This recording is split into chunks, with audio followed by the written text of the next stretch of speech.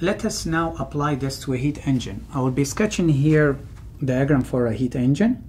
So let's say a gas turbine or a Brayton cycle. We have here a compressor. Here we have state 1. Through the compressor. And then we have a combustion chamber where we are providing heat, combustion chamber. After this, we reach the maximum temperature and pressure, so this is state 2. We reach state 3, where maximum temperature and pressure. We can put here a gas turbine. This will lead to state 4. Okay? So here in the compressor we are providing work that we will be calling work of the compressor. In the combustion chamber we are providing heat that we will be calling Qin. And in the turbine we are having work out that we'll be calling work of the turbine. Now what's important to see is that if we stop here, we don't have a cycle, right? We start from state 1 to state 2 to state 3 and then to state 4, but we are not coming back to state 1. So therefore this is not a cycle. The only way to build a cycle is to bring point 4 to point 1.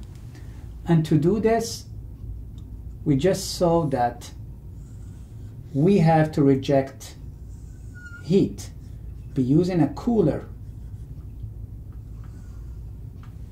And this cooler, its role is to pay a tax in terms of heat to the universe, in terms of Q out.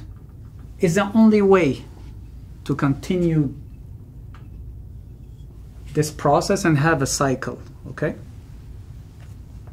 So now what we know is that each component here or device in the cycle is an open system, okay? For example, a compressor is an open system, inlet 1, exit 2.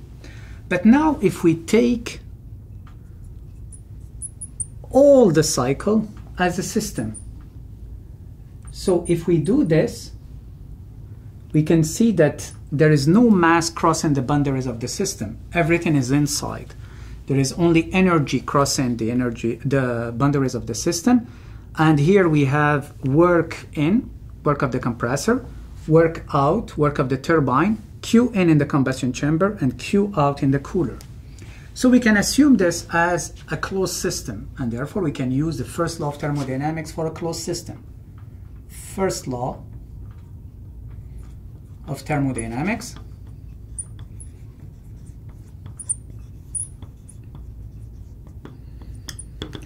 The first law of thermodynamics is telling us that the variation in energy of our system is equal to the exchange between heat and work. So Q net minus the work net.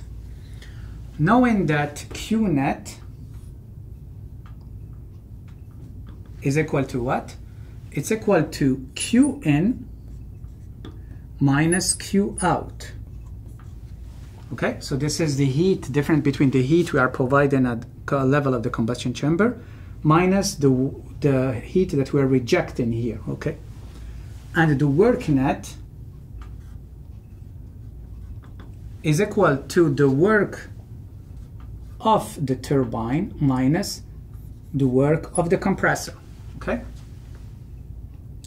So, meaning that now, since this is a cycle, this term, the variation in in energy of the system, will give you 0 if you go all around the cycle, right? Because, for example, if it will be delta E2 minus the E2 minus E1, E3 minus E2, E4 minus E3, and then you close the loop. So this term is 0. So this means that we have, in this case, Q net is equal W net, or we have simply W of the turbine minus W of the compressor should be equal to Qn minus Q out. Okay? So this is what we reached so far.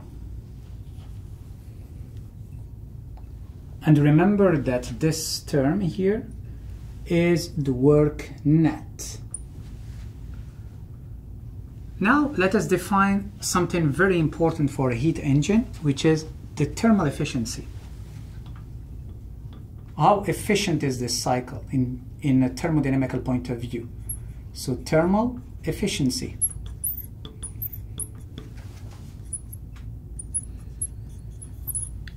We'll call it eta. So by definition, the thermal efficiency will be equal to what? So what do we want to maximize in a heat engine? We want to maximize the work, okay?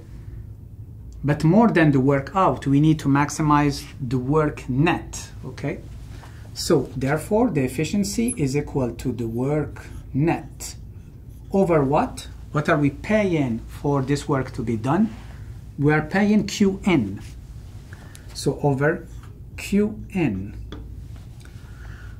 We said that the work net here is equal to Qn minus Q out. So this gives us that Qn minus Q out over Qn.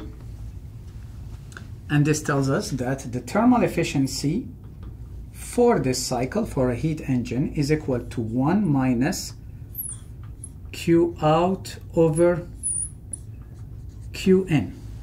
Okay? So, which is fine for us.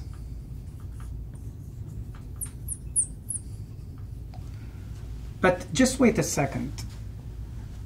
We just said that there is no way to have a heat engine if we don't reject this Q out.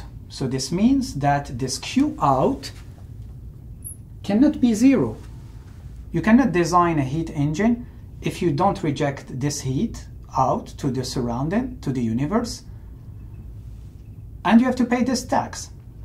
Since Q out is never 0, this term actually is never 0. So meaning that the efficiency, this term is never 0. So this tells us that the thermal efficiency is never equal to 1, or the thermal efficiency is never equal to 100%.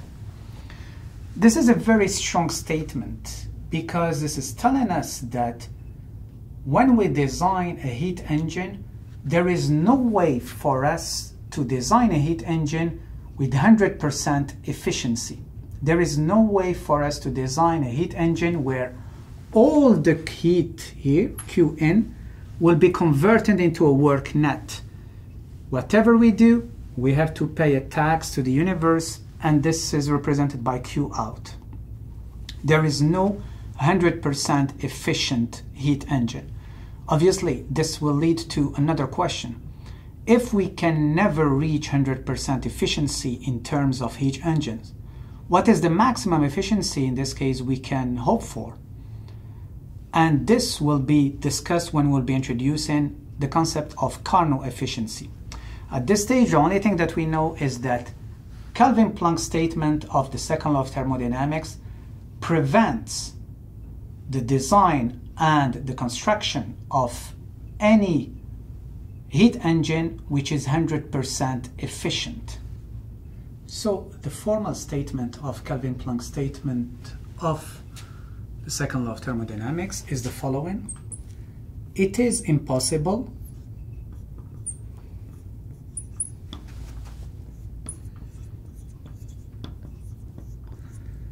for any device that operates on a cycle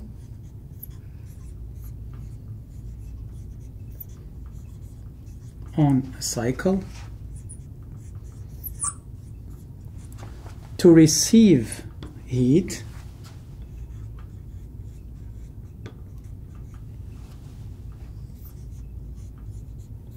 from a single reservoir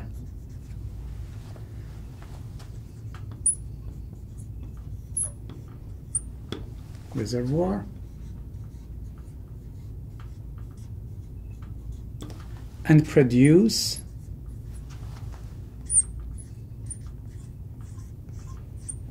a net amount of work.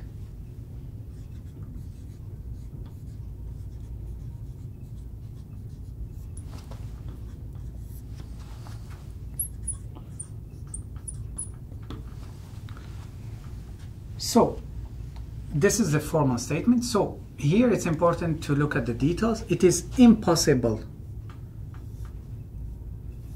This is a very strong statement. Like, it's rare that we have statements like this or laws in physics where they really tell you it is impossible. So this puts a real restriction, okay, on our ability to design and construct heat engines. So, but it's not impossible for any device. No, it's more specific. It's a device that operates on a cycle. And you cannot create an engine that runs on a cycle, operates on a cycle, if you have a single heat reservoir. And basically, you claim that you can provide an amount of work, a net amount of work, okay? So let's sketch this. So this means that I'm creating, I would like to sketch it this way. For the second law, I have a heat engine. So this is my cycle or heat engine.